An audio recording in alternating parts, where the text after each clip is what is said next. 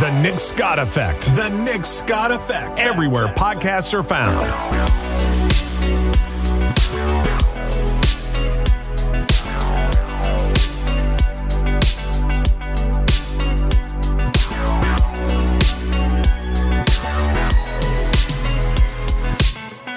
This episode of the podcast is sponsored by my friends at the Appalachian Outpost. They're located near Logan, West Virginia. If you haven't been over here on the East Coast in a while, you probably don't know that the off-road side-by-side industry has been the craze for about the last 5-6 years. It's really boomed when COVID came and you couldn't go out of the house while people got in their Razors and their side-by-sides and their Jeeps, and they went out in the woods.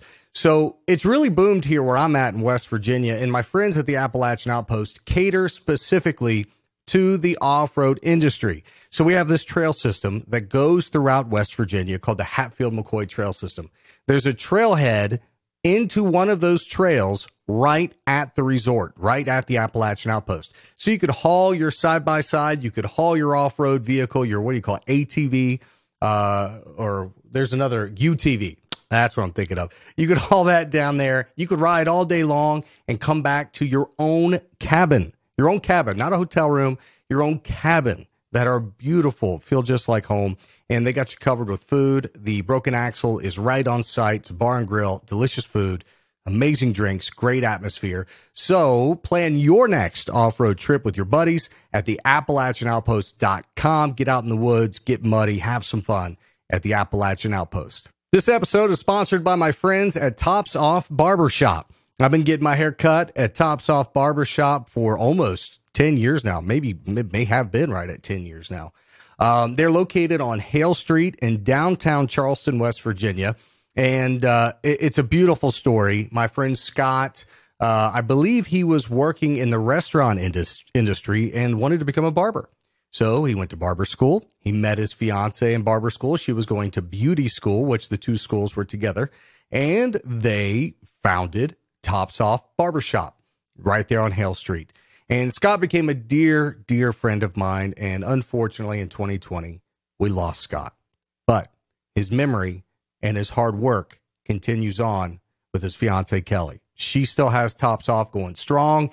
They're doing amazing, amazing things at Tops Off Barbershop. So if you're in the Charleston, Huntington, Ripley, Logan area, I know we have listeners there, and you want a good, fresh, clean up, good haircut, head to Tops Off Barbershop on Hale Street. They also have some really cool merch. This is the new sweater they hooked me up with, the Skull and Roses logo. I love it.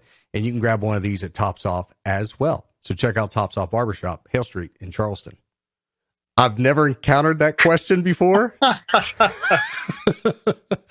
We'll find out. We'll find out. Hey, Brian, thank you so much for doing this. I'm sure you hear this a lot, but I have been a fan of yours and your band for decades. And when I say that, I'm dating myself as well. So, Fair enough. And I said this on the air a lot when we would introduce your song for airplay. That I always found it ironic that I was a freshman in high school in 1996 when the Freshmen was #1 everywhere. Right. And I've always found that funny. I know it's silly, but I've always found that ironically funny. No, I get that a lot though. That's not, you're no anomaly there. I hear that from a lot of different people, which is funny. I think probably some of it is some people are bullshitting, but you know, it's a story to tell. It is a story to tell. Now, I graduated in 2001, so yours checks out. Yep, it does. but I remember when I decided. So I learned to play drums in my dad's church. My dad was a minister, and then I learned to play guitar. And then I was actually in a band for a while, and we kind of just puttered around. But I've always loved music. I've always had the gift to talk your ear off. So I went into radio in the DJ world and kind of left the music behind. But when I went into radio, you guys were everywhere, especially early in my career. And finally to get the opportunity to talk to you is kind of a full circle moment for me. So I'm so grateful you came on. Thanks for having me.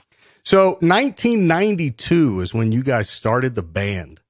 That is some serious longevity in the music industry. That's incredible. Yeah, for sure.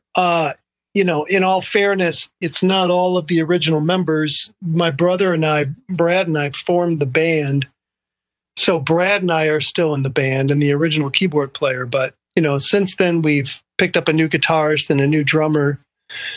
And, part of the reason for the longevity is that, that the old band, we had gone through so much turmoil in the beginning trying to get signed, and it was so much pressure. And then the Freshmen came out, and then there was so much pressure to, follow it up with hits after hit after hit, that all of those bad memories were getting in the way of us just having fun in the studio again. And so, we went into the studio and made a couple of kids' records just for fun. And during that process, some of the guys didn't want to make kids' records, even though I did. And so what I'm saying is, over the course of the 30 years, it hasn't been the same people. It hasn't been the same attitude. Like, everybody now that has been in the band for the last 15 years with us has been amazing. Mm-hmm. And we have a blast on the road. We have a blast in the studio. That's what we're up here in an isolated cabin in the middle of northern Michigan. And there's a nice studio up here, and we're living together for the next week. I could never do that with the old band without somebody getting a nose broken. So I'm assuming, are you guys recording a new record? We are, yeah. Everybody just brought their songs in, and this is the first step in the pre-production where we just sit around and we listen to everybody's songs, and we all kind of play on them a little bit, kind of figure out what we want to do, how we want to attack the song. And we have a producer up here with us. So, yeah, this is the first step for a new album. So 30 years together, so many great songs. I love Photograph. I love The Freshmen. Goes on and on. This far into the game, and you guys have, what, 9 albums now? 8 albums? 9. I think that, I'm not sure those include the kids' records, but we'll say 9, yeah. So 9 records, all these wonderful songs. What is your approach to writing now at this stage in your career? Yeah, it's a great question. I mean, for me, you have to get into a certain space and lock yourself up, and I'm going to write some really shitty songs that first couple of days. I mean, honestly, they're terrible. But as the time progresses, ideas come, stories that people have told me at house concerts that I've played and everything, that those stories come up. Just being together with the band now in this situation, I've got all the lyrics to write, and the process hasn't changed much for me over the years. Once I figured out how to do it, to create a song that I think stays at the bar where we are musically and where we have been musically, that's the most important thing. And I think that because of my process has been the same over the years, that it's stayed pretty much the same. Now, this is not the hit song making progress. That's something that we kind of stumbled on with, Photograph was a timely piece for that time, and it was a nice hit for us, and Freshmen, of course, and then Colorful came out with the movie Rockstar, and that was a bit of a hit for us too. So that's all nice.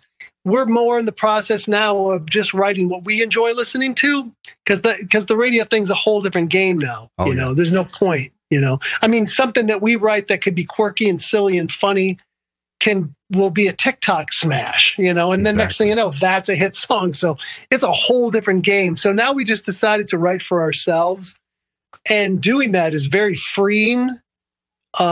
And that now has become part of the process. So that's amazing. And I'm glad to hear you mention the radio thing. So I got my start in radio. But I left radio kind of like I hear artists like you talking about leaving radio, because they started cutting the personalities out. Sure. The last radio station I worked at, I talked twice an hour over what we call a song intro. So imagine at the beginning of Freshmen to the point where you sing, we had that much time to talk, and that's it. So it took all the personality out. And that's when I was like, I'm out. I'm going to go do Sirius XM and other stuff. But now I have a lot of artists. A friend of mine, Kate Boytek, she's an up and coming country artist. They're doing singles, and they're just firing off singles, not even full records anymore. Right. We did that for our last 3 albums, where we release a single every 2 weeks, maybe every 3 weeks.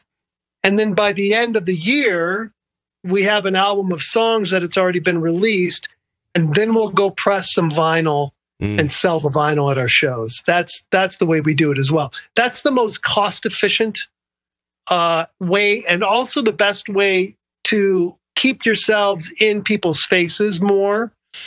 New single coming out every 2 weeks, every 3 weeks. People, suddenly you're all over social media because of it. And you're all over social media at least once a month. And so that whole process, that whole strategy works very well. Did you have any idea that when you wrote The Freshmen, whether it be the guitar lick or the lyrics, did you have any clue that it was going to be as big as it got? Not in the beginning, until I played it live. In the beginning, it was just this little story song. I thought, it was more in the vein of Harry Chapin or James Taylor, these other, old guys that I learned how to play guitar, acoustic guitar, because I finger picked it. Nobody was finger picking back then in the early 90s, Everybody was, pretty hardcore strumming. And so I didn't think so until I played it live. And I played it live and I fucked up all the words because I didn't know it well enough to play it. I wanted to play. I was so anxious to try this new song. And the band got done playing. I played it by myself, but I had the part about she was touching her face. I had, can't be held responsible. She was touching her face. Whatever. I sang that part correctly and sang the chorus correctly, but the verses I fucked up. But afterwards, I had a ton of people come up and they just said, "Oh my God, what's that song about her touching her face? Whose song is that?" And I'm like, "Oh, it's my song. Oh, this might be something." And then the next time we played it, people were there and they were singing along already. The second time, third time, fourth time, fifth time, and then, playing it for 2 years in the college scenes in Michigan, you'd hear it coming out of a dorm room window. Our first recording of it, and then I knew, me on the walk of shame. The next, at noon with my leather pants on and my shirt off, walking through the campus of Michigan State and hearing it come out of one of the dorm room windows, I'm like, I've totally made it. I've made it. That's great. Somebody stole my shirt and the whole thing and everything. It was ridiculous, but I do remember that very well. So, one thing. I kind of had some idea, but I had the idea because the people liked it. Absolutely. One thing I've always tried to do is like an interviewer is I hate asking the same songs that an artist or answering the same questions that an artist like you probably has heard ad nauseum over the years. Yeah. But what was the inspiration behind The Freshmen? I got to say, the story was partly made up. I had been dating someone and then we broke up, and then my buddy, wasn't really my buddy. I mean, we were close enough, but I knew him, but he started dating her and then they broke up. Then I dated her, whatever. She got pregnant. We didn't know really who the father was, right? Between the two of us. And she decided to have an abortion. Oh. So, you don't know what your participation is. I mean, the reality of what your participation is, I guess we're both responsible, But back then you'd go, I can't be held responsible, I mean, it's like he was, and I was. In the song, in the narrative, she commits suicide. She did not do that. But these are little poetic license things to make it a little more dramatic is why I did that. Sure. But, so the inspiration was just a real life story that went one step further, I guess. So. Has that bothered you over the years that could have been your child?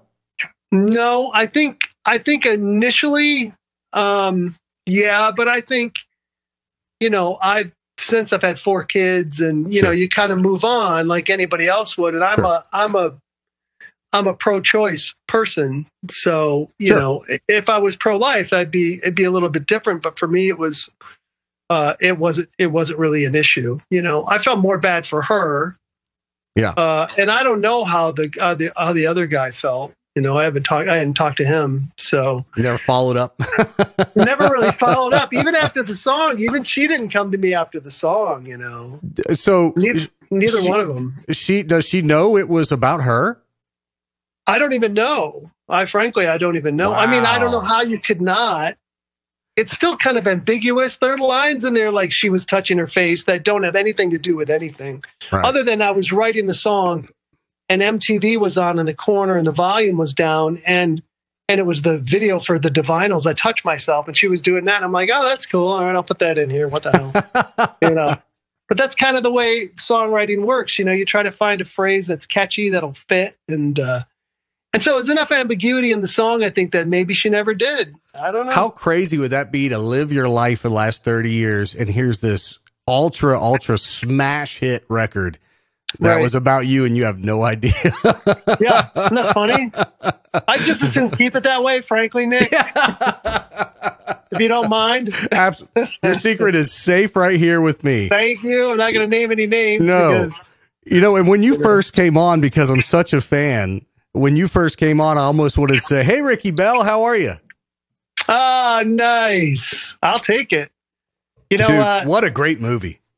So fun. Jeff Pilson from Dokken taught me how to play bass. I got to go over to his house in LA and sit with him, and he taught me how to play that bass, man. He was so great. He was such a great guy.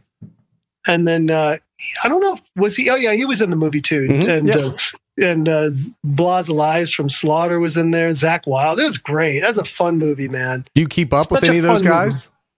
Yeah, of course. I mean, Tim Oliphant and I have been friends for years. You know, he played the guitarist in the Blood Pollution band with me. Zach Wilde, I'd see on occasion. You know, he always gave me so much shit, and I loved it. But every time I walk in a room, he's like, "Oh, here comes the Freshmen," you know, some shit. My daughter's walking by my studio. I'm sorry. Oh, no worries. Well, I would love to see a Blood Pollution reunion. Oh my God, it'd be so fun. So fun. God. I would fly across the country to go to that show. But you want the original. You want the original singer from Blood Pollution. You don't want Stephen Jenkins from Third Eye Blind. No, he's the one that took over for Mark Wahlberg in the movie. Now, do you? Because Third Eye Blind and the Verve Pipe, right there in the mid '90s and late '90s, you guys kind of came up and were really, really red hot around the same time frame in the '90s. Do you keep in touch with those guys, or? Not with Steven. I mean, Steven and I kept in touch quite a bit for the promotion of the movie, and then after that, we kind of just went our own ways, you know. Sure. But you know, I'm still in touch with a lot of the '90s guys. I mean, we toured with Tonic for years. Oh yeah. Told the Wet Sprocket. We're all friends. I mean, you know, all those guys. You know, so it is nice to see them when we go on the road and stuff. But and I know Third Eye Blind's going back on the road too. I mean, I'm sure we'll see him along the way somewhere. What a great show. Third Eye Blind and the Verve Pipe on the same bill. I mean, I love that. I love that idea. I'd love to open up for them. I mean, that's my jam. I like to open up, by the way. I like to go on for a half hour, 45 minutes and hit them and quit them and then watch the other band. That's like the best gig ever. I love it. We just took a gig with Soul Asylum, and I'm like, yes, that's going to be amazing. We get to play 45 minutes, and we get to watch, what did I just say? Oh, Soul Asylum. Soul Asylum. Thank you. Yeah, I went on your website and I looked at your tour dates. Looks like you guys got some great shows. Now, I'm located in West Virginia. I'm originally from Cincinnati, but I'm located in West Virginia, and I travel everywhere. And I believe you guys played Live on the Levee in Charleston, West Virginia a couple years ago. Does that sound familiar? We did. Amazing. Yeah. That was great. That whole program is awesome. Oh yeah. I mean, that was one of my favorite shows of that year. I remember it was hot. Oh yeah. But I do remember the setup was great. The people were awesome, and we had a blast. You know? So Live on the Levee has been going on for several years. Now, of course, when COVID happened, it kind of went away a little bit. But, man, I love to see you back in the area. And you're right, the people here, being a Cincinnati, and I moved here to follow radio, met my wife. She's a West Virginian, and decided to put down roots and start my kind of broadcast business here because of the people. Good for you. The people are amazing, you know. And sometimes West Virginia gets a bad rap, and I've never understood that.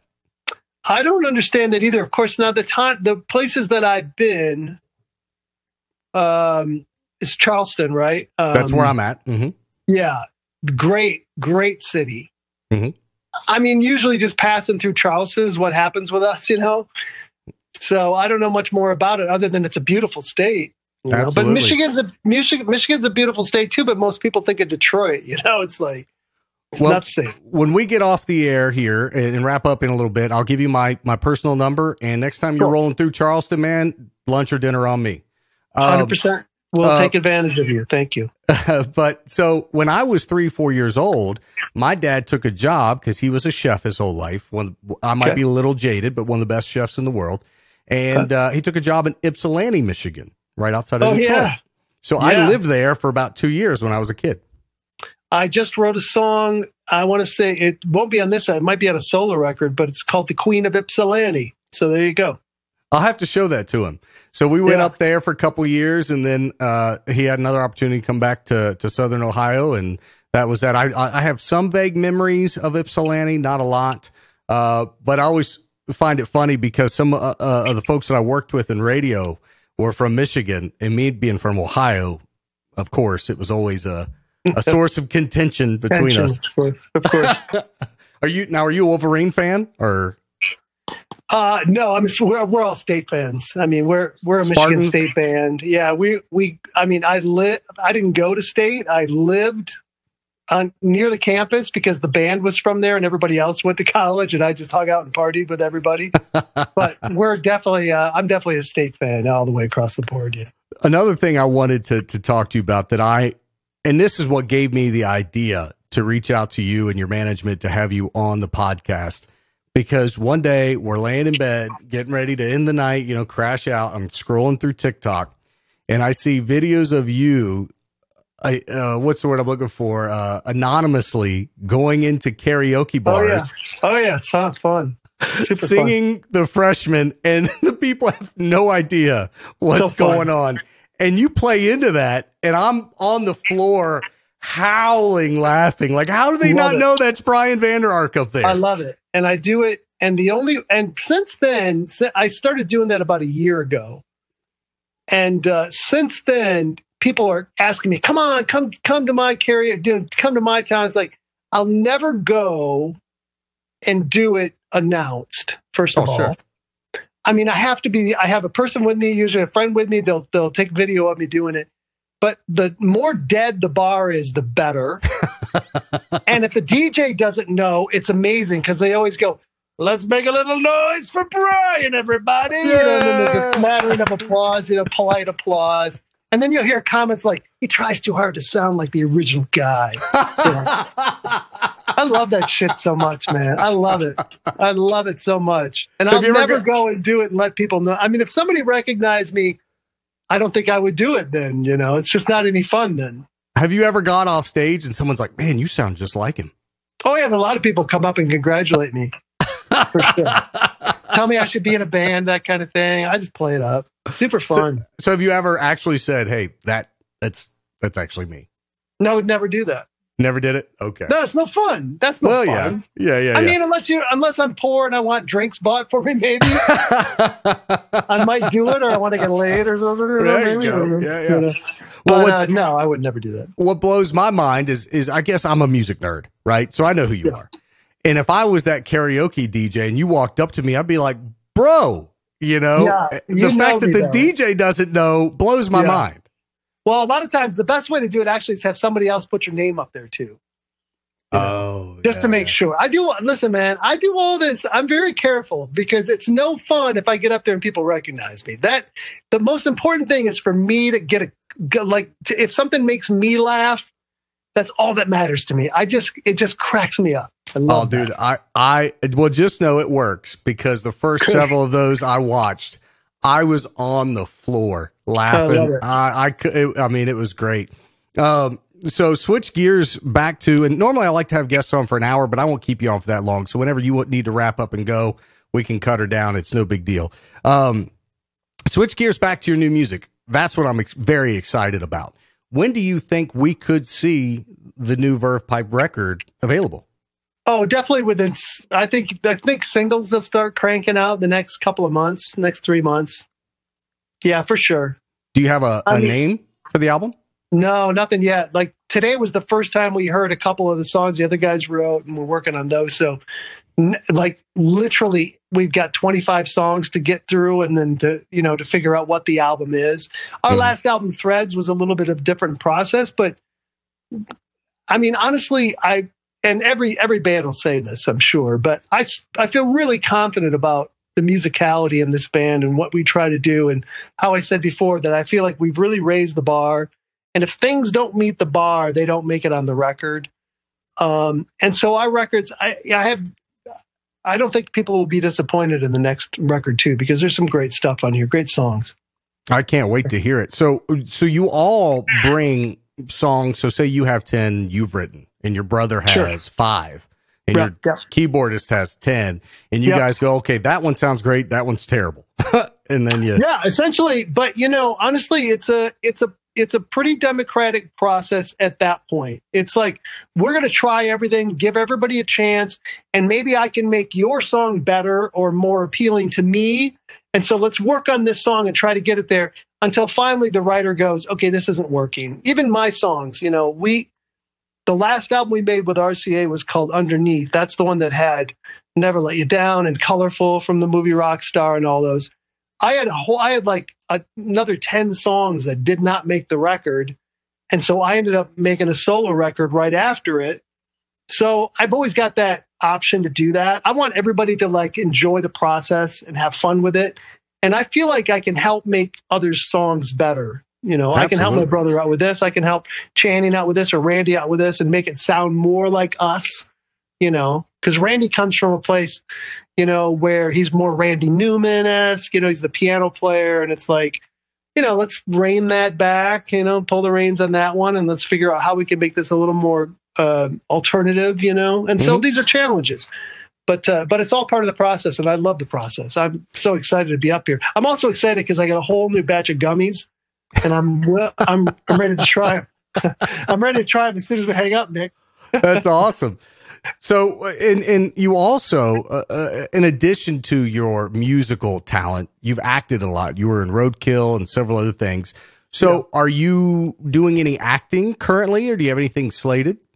It's funny that you say you've done some acting, and then you mentioned a movie. It wasn't like you said, you were in The Godfather. It's like, you were in Roadkill.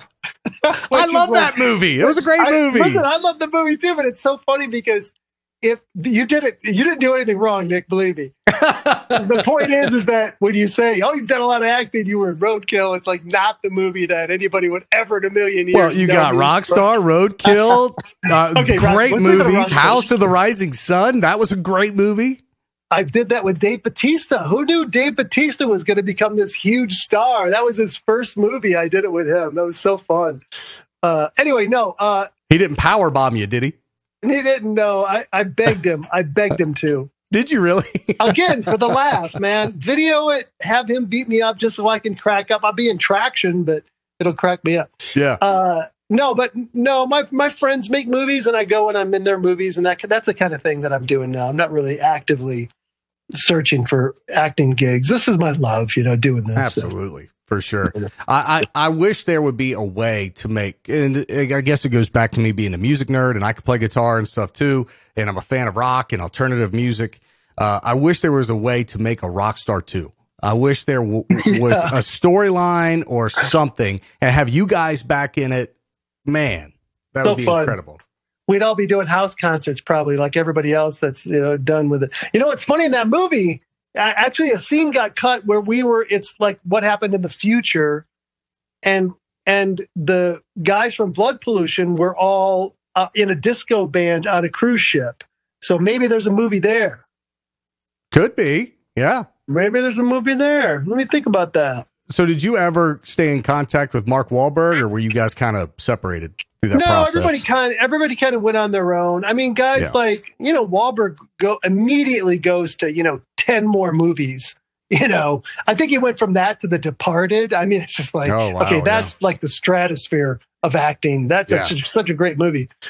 But the other guys, I see them on the road, the musicians and stuff. And like I said, Tim's been a friend of mine for some time. He's got a great career. I don't know if you know him at all, but he was in Justified, and he's in so many things. He's a great actor. So, you kind of like can't really be friends with them because of the fame. But for instance, I was just able to, I've been friends with Jeff Daniels for quite some time. He's also a musician. I don't know if you know that. He's a great guitarist, super fun. We made an album together, and I just got to spend a few days watching him shoot in Pittsburgh This American Rust show, which was awesome. It's a great show. Oh yeah. I said I could stay with him, and we got to jam. We jam every night and just hang out. And it was, I mean, that's really nice when you have people that are like-minded. You know, he's from Michigan as well. So Mark Wahlberg's like in a whole different, grew up different than I did. You know what I mean? It's like, after a while, you're like, you don't really have anything that much to talk about other than your shared experiences. But I could talk to guys like Jeff Daniels all day because he grew up in Michigan. His dad worked at a lumber mill. You know what I mean? He knows exactly who I am and who he is. So that's how you make, just like any other thing, you make friends that way. You know? So through your whole career and all of your success, have you always stayed in Michigan, or did you venture out to LA? I stayed. I did live in LA for a little over a year. I lived in New York for a year.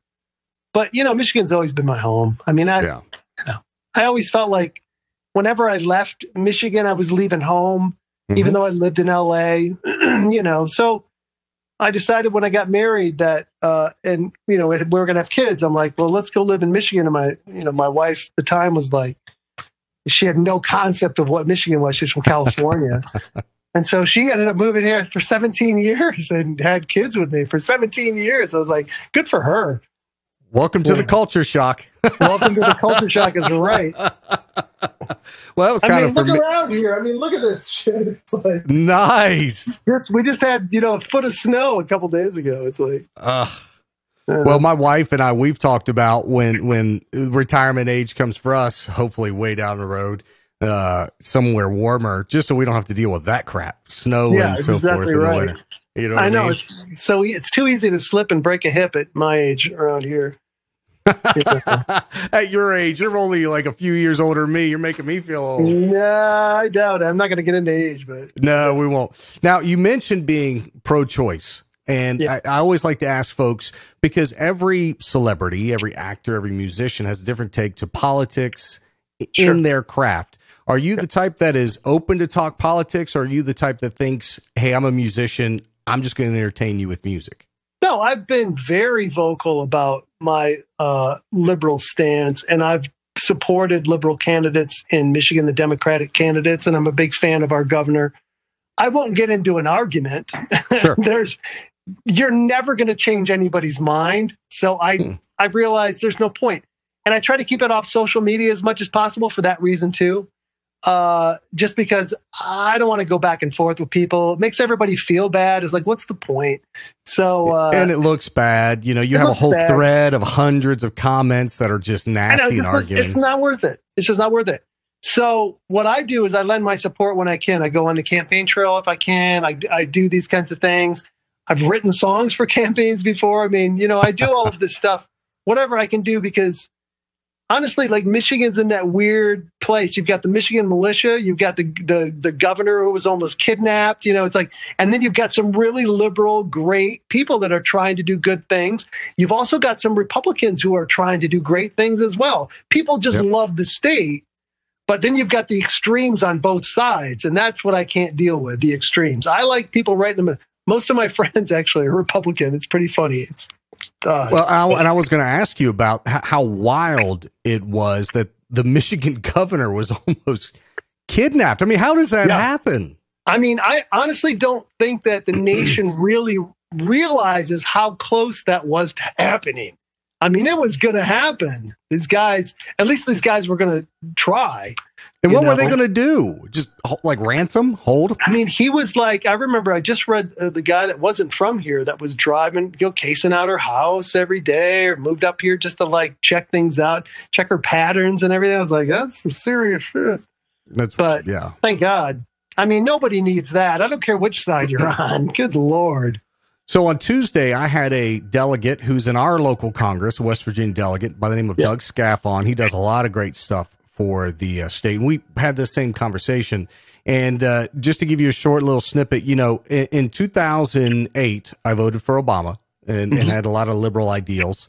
Yeah. And in 2010, the radio cluster that I worked for, we flipped a rock station. Well, they flipped a rock station to a conservative talker, like Sean Hannity, Glenn Beck, all day, every day. Yeah. Well, when I would get off the air, off of my top 40 station that I worked on, I didn't want to listen to top 40 radio anymore. I've been on the air for 6 hours. So I love talk format, talk radio. That's why I love doing podcasts. Sure. And so I would turn that on. One, interested in this new station we have, and two, see what they have to say. Yeah. There is a very real thing about being indoctrinated, because in the 2 years that I listened to that radio station, I went from a middle of the road, centralized kind of libertarian kind of guy. I don't like extremes on either side, like you said. I have friends that are Democrats and liberals. I have friends that are Republicans and conservatives. I'm somewhere in the middle. And by 2012, when Obama ran the second time, I became extreme right. And it was all I did. And I know that now. And it was all because every day for like 2 hours a day, I'm taking this shit in, you know, all this conspiracy and all this hatred and all this blah, blah, blah. And I remember one day I took a step back and I'm like, what am I doing? I never used to talk like this. I never used to sound ignorant like this. I never used to be whatever. And I stopped all that. And I don't check Fox News. I don't check CNN. When Trump was in office and they were fighting with CNN and everything, I just kind of was like, hey, I'm gonna go over here and get my news over here. And I've got back to that center lane. I always jokingly tell folks, if you want to know about Nick Scott's politics, I want to see my gay friends get married, smoking pot, shooting machine guns. That's my politics. Yeah, that's good. Dude, why is that not a t-shirt yet, Nick? Come on. Put it in your song. You have my permission. I love it. I love it. But I know what you mean, though. There was a documentary film that I don't think it ever came out, but I saw trailers for it, or maybe it did. I forget the name of it, but it was a woman who was very liberal. Her dad was very liberal. She was brought up liberal. And then he lost his job and took another job that was a 2-hour drive, and he would listen to talk radio on the way there. And she documented his attitude like changing and becoming more and more extreme. So I know there's something to it. Just like I feel like, it could probably go the opposite way. It just doesn't necessarily have to go to the conservative way and the extreme conservatism. But, I think people in general, if they just look at that as entertainment and go, all right, I mean, I can watch it. I can watch Sean Hannity and laugh and just say, oh my God, this guy, look at him go for this. Look at him going for this or whatever. Yeah. I don't get angry at him. You know what I mean? Tucker Carlson, especially, another guy. Like, I used to like him at, I think it was not point, counterpoint, or whatever it was, the Crossfire or whatever I think it was. Crossfire. Yes. When he was when Jon Stewart got on there and raised hell on those guys. But I enjoyed him on there. I'm like, oh, this is interesting, And now he's just a cartoon character. You doing this stuff. But it's still entertaining to me, and that's all it is entertainment. Here's what I've realized, and Doug and I talked about this. I wish there was a way to take straight ticket, is that what they call it, voting? Yep, straight ticket. Off. Because I don't care. The fact that someone has an R or a D beside their name, you can't tell me there's not one Democrat that has good intentions. You 100%. Can't tell me there's not one Republican that has 100%. Good intentions. But 100%. You also can't tell me there's some in there that are absolutely full of shit either. Right. You know what I mean? I had a buddy who was running. He was running, and he was super Republican. And he asked me for my vote, and I said okay. And I actually videotaped me filling in his little thing, and then the other side I filled in everybody else, the Democrats, But I had him there, and he said, and I mailed it, I put it in, and he said, you realize that's going to be dismissed now. Like, you blew it. You can't do what you just did. I'm like, oh my God, now none of my votes count. Oh, you can't film yourself voting. I didn't know that. No, he was saying, I think he was saying you couldn't vote. You couldn't vote on both sides. Oh, on this particular ballot. Yeah, I don't know. Is that a Michigan thing? Is he in Michigan? He's in Michigan, yeah. Huh. So, no, I've never heard of that. Well, I have a good friend who ran for governor last year. He's been on my podcast. His name's Ben Salengo. He's a local attorney who hired me years ago to perform at some events for him. Because something a little bit about me, I'm a professional turntable DJ, so I mix and scratch and cut. Oh, nice. So if you ever need a DJ at a show local to pump up the crowd, I'm your guy. But we became good friends, and he actually became my attorney for my business when I started my business. And he ran and became the Democratic nominee, gubernatorial, is that how you say it? Gubernatorial nominee yep. For the state of West Virginia in 2020. and I thought he had a really close chance of winning. But I voted for him. He's a Democrat. I couldn't fill that little square in fast enough. Yeah. Yep. I mean, if everybody treated it that way, then I think the government would be run smoother if we didn't worry so much about. I had an idea years ago that I floated out in a blog, which was, here's what we should do. We should let the Democrats be in control for 6 years. And then the Republicans are in control for 6 years. And then the Democrats are, because it all goes back and forth the pendulum. Anyway. Yeah, exactly. Why not just do that? Automatically, they're in charge, and there's so much debate now over Ukraine. That seems to be the big hot topic. In your years of touring, and did you ever make it to the Ukraine? Did not. We went to, all over Europe. We were in Czechoslovakia. That's probably the farthest. I would say the farthest that we had gone. Never been to Russia or any of the places that Billy Joel had gone to. Put it that way. So no, never had been there. Never been there. Yeah, it's sad, and it me and a friend were talking yesterday, of course you want to help those people. Sure. But also, and I'm sure you could say this for Michigan, I can see people and families right around West Virginia that could really use that help too. So 100%. It's like, what do we do? It's really difficult. I'm working with the indigenous people to get them fed. We're trying to feed 300,000 meals to the indigenous. That's awesome. Yeah, no, that to me is more important right now.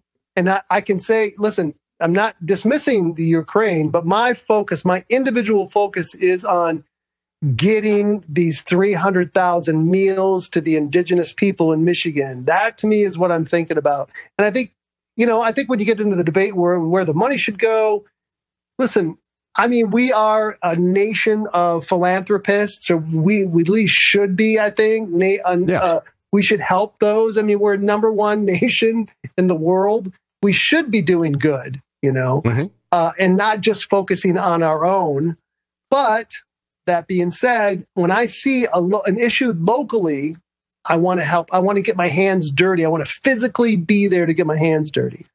And I want to hear more about this. What is this project you're working on to feed these folks? I want to hear more about it. It's called Aquane. I work with a Native American minister who happens to be a Christian, which is an anomaly in its own. But we had worked with someone who had frauded them, unfortunately, and I was involved in that, and I was cleared of any wrongdoing, thank goodness. But he had promised 300,000 meals to these tribes, and turns out it was all a big fraud. So now this minister and I got together and we said, listen, we have to at least get the people fed that were promised the food. And right now we're about halfway there to our goal. So that's how I got involved in it. And I'll keep doing it too, because most people, and I'll make it really brief, I'm not going to get on a soapbox. Most people think that the Native Americans are on the government's teat all the time. You know what I mean? Mm-hmm. They think that they're on reservations. 75% of Native Americans are not on reservations. They're urban, they're poor, they don't get the benefits from the casinos. Most casinos lose money or just make enough money to pay their employees and everything too. So there's not a lot of extra money that goes around. And these kids are starving. The kids, they're all starving. So it's a really sad state of affairs, but that's where I'm putting all my focus in. So again, when we talk about the Ukraine and why people might not be as interested, I'm definitely interested. I just know that here I can do some good. I'm not sure I can do any good worrying about the Ukraine. You know what I mean? Sure. So, now, if we want to help, if someone wants to help your effort in feeding these tribes, where could we find that? And I'll put that information in the show notes too, so people can click the link. That's amazing. Yeah, it's go to our Facebook page, which is Aquane. It's AQUENE, and they'll get more information right there. And they can awesome, also, right? Anybody can write me there too, and reach out to me either as well. How much does it take to feed, say, a family with this program? One meal, for instance, there are two meals. There's a meal of it's an oatmeal. It's apples and cinnamon oatmeal or whatever. Each package is a package of it feeds 6. So, and each package only costs us $2 to produce. So you're feeding, a family of 6 for $2. And our system is worked out where that $2 includes the semi trucks that take it up there, the packaging, all of those things. So it's a fantastic program. Well, I tell you what, when we get off here and hang up, I'm going to make a donation from the Nick Scott Effect, help you guys out a little bit. Really nice. And I don't like to brag about when I help stuff, but I'm going to help. I'll pitch in. I have 2 little ones, and I grew up. My dad was a preacher growing up. Yeah. So it might be confusing. I talked about my dad, the chef. I have a stepdad and a dad. They're both huge. They're both huge pillars of my life. They're both extremely important, and I call them both dad because they both were. Sure. They're both equally responsible for how I turned out. Sure. My stepdad, who I call dad, was a preacher, and we grew up pretty poor. I mean, he didn't make a lot of money, and I remember what that was like growing up in a single wide trailer. Our clothes were hand-me-downs. We got our food from the church given to us. We were on government assistance at one point when I was in high school. I remember what that was like. And I remember hearing the conversations of them when I was in my room. They didn't think I could hear them, but I could hear the worry in the other room. Right. You know what I mean? Yeah. So whenever I have that opportunity now to help, 13-year-old Nick, I remember that. And I'm like, hey, man, whatever I can do to help out. Absolutely. Love it, man. Love that. Well, thank you for that. Can you spell it one more time so we get it right? Yep. AQUENE. That's awesome, man. That is incredible. Well, I've had you on here for almost an hour. I can talk to you all day long, but I know you're in the studio. I feel like I'm taking your time up. I don't want to take you away from the studio. Yeah, they're probably ruining my songs right now in there. Let's do this and this. Would it be possible when the record's finished and you guys are ready to release a song? Yeah. Could I have you back on and maybe we can premiere new music from the Verve Pipe? 100%. You'd be the first call, dude. For real. Just get with Doug for sure. I'd love to. Brian, man, I have been a fan for years. This is a pretty cool moment for me, and I want to thank you for allowing me to have that. This is awesome. Yeah, Nick, listen, man, you're great at this. All great questions and a conversation flow. That's the way podcasts need to be, bro. Thank you so much, brother. And before we end this, is there any other things you would like to tell folks, either to go check out your music, your tour dates, anything? No, I mean, listen, I think if people do TikTok, some people are worried about TikTok. It happens to be my favorite platform. I have so much fun on there. Go to my TikTok, go to the Verve Pipe TikTok, because I also have this ongoing fake feud with Rob Thomas. That's pretty funny right now. And, are you friends with him in real life? I've been friends with him for years, although we were disconnected there for the last 10 years, but every once in a while we'll go back and forth. I don't even think he knows there's a fake feud going on, but I'm having a blast with it. Every other thing is like, oh, fucking Rob Thomas again, that kind of thing. Anyway, it's a lot of fun. So people will enjoy the TikTok or all our social media. So it's a lot of fun. That's awesome. Cool. All right, Brian. Thank you so much, Thanks, dude. Nick.